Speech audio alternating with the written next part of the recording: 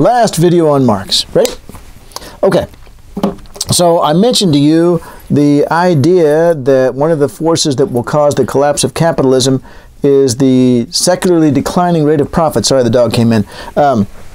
The fact that over time rates of profit will decline, making businesses really close to bankruptcy, well, you know, barely making it in the black all the time, so that when there are economic downturns, they become more serious. He also thought they'd become more common up to the collapse of capitalism. So there's actually some controversy about this within Marxism. There were a couple of guys, it's outlined in the book, Barron and Sweezy, and they said, well, actually, we looked at the numbers, and it looks like profits are going up. So in their opinion, what was going to happen was that the rate of profit will go up, but that would cause a redistribution of income away from the workers, which would mean they couldn't buy goods and services, which would mean that ultimately the firms would fail anyway. But they thought that the rate of profit over time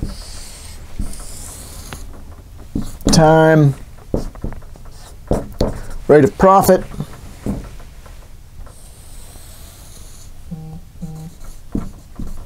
and there's like Marx and I can't remember how to spell their names, but I think that's right. It's in the book. I don't think it's in my notes. Oh, no, it's not. All right, anyway, I think that's how you spell their names. All right. Remember I said that anomalies can accumulate when I was talking about the Kuhnian view of schools of thought, of paradigms, and that as long as they aren't written off as minor outliers or errors in measurement. That's exactly what the guy who read this chapter for me says they're doing. He says they're doing an error in measurement.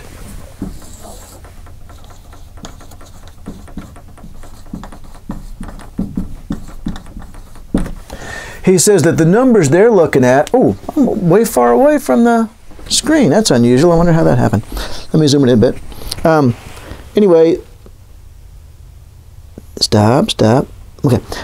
He's saying that what they're doing is they're making an error in measurement, that what they are calling the rate of profit is not actually what Marx is talking about. And interestingly, also going back to some things we talked about earlier, he goes to Kleiman, the one who says this is a measurement error, goes not to, in this sort of range here,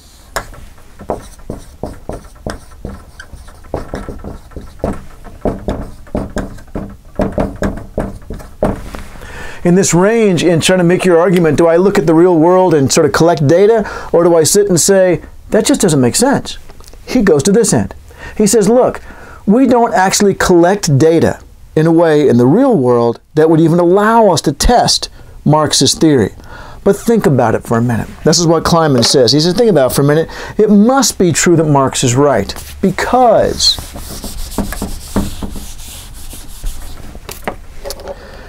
if we divide the same volume of labor by a larger and larger level of output, that necessarily reduces the rate of profit per unit. I got a little chart for that.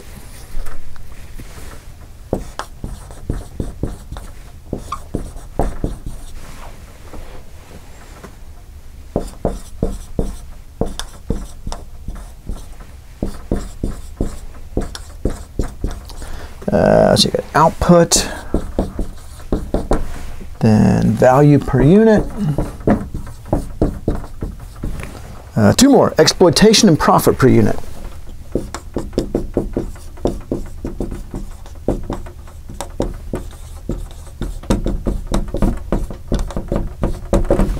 See if I was able to fit all that on the screen. I was, all right.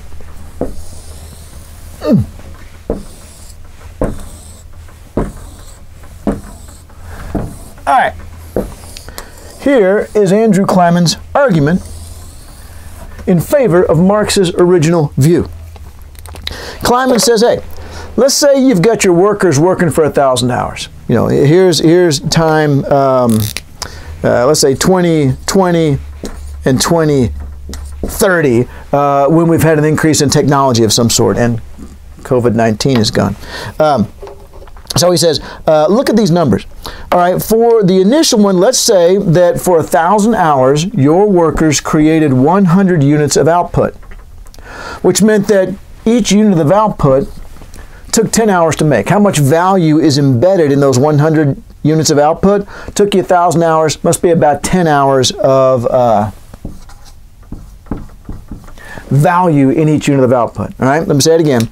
Your workers spent 1,000 hours making 100 things, so this is the value that they imparted into that thing. Remember, labor is the thing that creates value. So there's 10 hours worth of labor in each one of those 100 things. Now, remember I told you earlier too that Marx figured that the rate of exploitation in society was about 50%.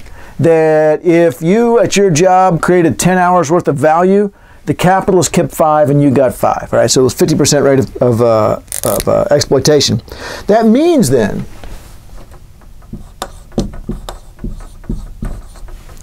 that we're getting 5 hours worth of profit as the entrepreneur. For every unit I sell, for every one of these I sell, I get 5 hours worth of profit, however whatever the value of that is in dollar terms. And so essentially 500 of this. So once again, your workers have spent 1,000 hours making 100 things, so therefore the value embedded in each thing is 10 hours. If me as the capitalist, if I'm able to keep half of everything my workers create, then I'm keeping 5 hours per unit of output. For every unit of output I sell, I get 5 hours worth of value, and I give my workers 5 hours worth of value. Again, whatever that turns out to be monetarily. Now, let's say, let me use a different color here. Let's say that 10 years later, productivity has increased, just as we have already said that Marx argues is true.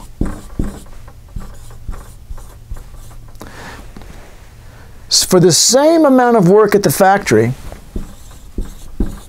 your workers are making 200 units and not 100. So the amount of value per unit is now just 5 hours, because it only took 5 hours to make it. Right? And so if we maintain the same rate of exploitation,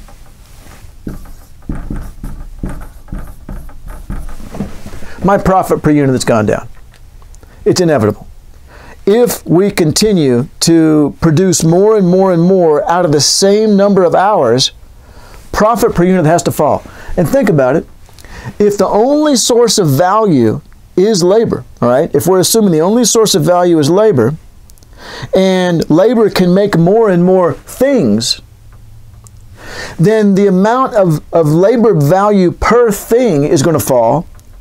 And therefore, at the same rate of exploitation, my profits are going to fall. Per unit, my profits are going to fall. For every laptop I sell, the easier it is to make these laptops, the less profit I make per laptop. All right? And so that's what he's saying. Kleiman is saying this is what Marx is arguing, and it's inevitable. It's simply logical from an intuitive standpoint. If you sit and think about these, various factors, like, well, how could one argue that it would not be 10 hours per unit in value if it took them 1,000 hours to make 100 things? And obviously, if we change the numbers here, it doesn't change the story at all. But Kleiman is saying, if this is the story, I don't care what frickin' numbers you put in, this keeps getting smaller. Now, he said there may be offsetting factors as time goes on. Perhaps the rate of exploitation changes or whatever. But ultimately, this increasing technology, this increasing productivity is driving down the rate of profit. When the rate of productivity doubled, the rate of profit halved. Now, maybe in the short run, your firm was the first one to come up with the labor-saving technique, and maybe you got some extra profit in the short run as you took market away from your competitors. But eventually, once everybody catches up, now we're all screwed. And then once everybody's got a self-checkout lanes at the store, now it's not really an advantage anymore, and we're unable to exploit the machines in the same way that we're able to exploit the workers. And that's about it. Let me have a glance through here and see what else I had in my notes. There was something that's important in the chapter. Marx thought that capitalism did serious psychological damage to the worker, called alienation. People should, he believed, have the power to control their own destinies. In what respect? They should be free to choose what they want to produce, determine how that product will be used, cooperate with rather than compete with their fellow workers, and decide what skills they'd like to develop. So that's his ultimate goal, is to allow people, to allow you to major in whatever you want to major in, regardless of whether or not you can get a job in it, because you enjoy it and because it's going to make you feel like a more complete human being. And you can figure that out, you can figure that out. That's a good one. Let's see. Then we get the stuff on Lenin and Mao. That's kind of interesting. Be sure to read through that. I mentioned to you earlier that there are ways to, and I think I'll close off on this, there are ways to explain capitalist exploitation without the labor theory of value. I already told you one, and that was that just the sheer inequity of when me as a worker, in order to earn,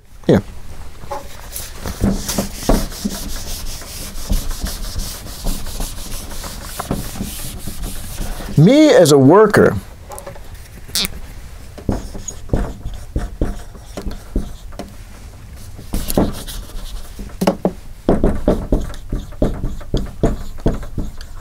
the way I earn income is to expend labor power. For a capitalist, the way I earn income is to own the means of production. All right, own the means of production. I've got to go to the factory to take advantage of the means I have of earning income. I got to go and I got to clock in and I got to be there for 8 hours and then I go home afterwards, right? They can do this from the Caribbean. Owning you can do from anywhere. You don't have to expend time. So I've read a Marxist argument that says this is the source of the inequity right here. Perhaps society gets a benefit from this. But even if that's true, we have to ask the question, is the actual benefit they're getting out of line with what it should be in terms of the social benefit? Another argument you could make as a Marxist without using the labor theory of value would involve John Rawls, a famous philosopher who talked about justice, all right? And Rawlsian justice is when a system is set up in a way that you don't care which role you play. It doesn't matter which person you are. Right? You put together a game, and the situation is such that, gosh, I don't know if I want to be that player or that player. It doesn't really make much difference. In my sense, the odds are the same. And here's an example.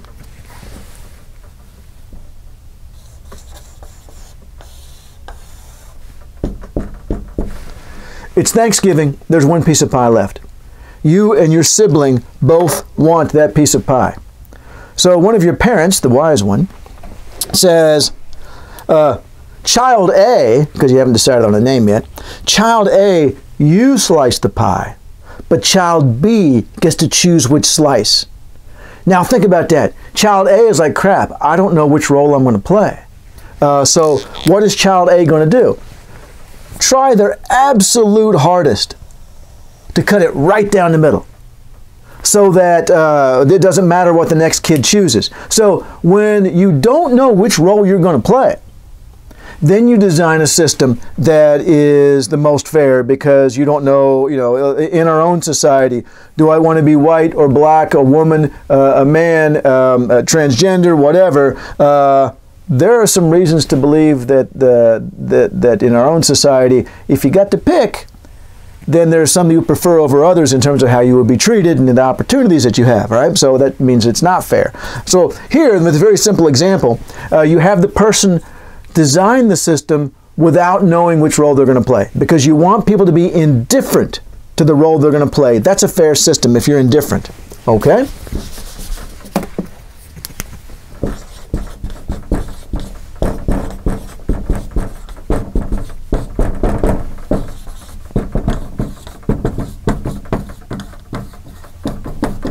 Are you indifferent between those two roles? Or you're like, I don't care if I'm a worker or a capitalist. Either one gives me plenty of opportunities. Most people are going to say, yeah, I'd rather be the capitalist. Okay, so it's not fair. Right. Now, again, we can ask the question, does society get some benefit out of the inequities that exist? In which case, then, I mean, for example, physicians, doctors are often paid more than other people in society. You say, well, yeah, but, I mean, we get a benefit from that. We attract the best and the brightest to something that keeps us alive. So, you can ask the question, is it justified under some other basis? But essentially, we aren't indifferent. All right, that we would all rather be capitalists than workers. And the last one I put in the book was just like, and look, if we've got a system wherein one group of people owns the means to keep you, oops, I combined the A and the L, alive. That's kind of scary. If one group of people owns the means of production, then that in and of itself can make you think this is kind of a scary system. That if the capitalists own the means of production, then I have no choice but to work for the capitalist. I have to submit to the will of the capitalist. Again, and so it's sort of in summary here. That was it. But sort of in summary here. Don't forget, though, that he's saying that capitalism does some wonderful things, that capitalism is absolutely necessary to our advance into the next economic system, which is going to be socialism, and eventually communism, of course. And so he's not, he absolutely believes there's evils in capitalism, from looking at Tiny Tim and Bob Cratchit and so forth, but probably not in the way that you thought before you heard about how Marx worked, and especially in terms of what his ultimate goal is, and that is to make sure that people can live their life that you can major in whatever you want to major in. And that's it for Marxism.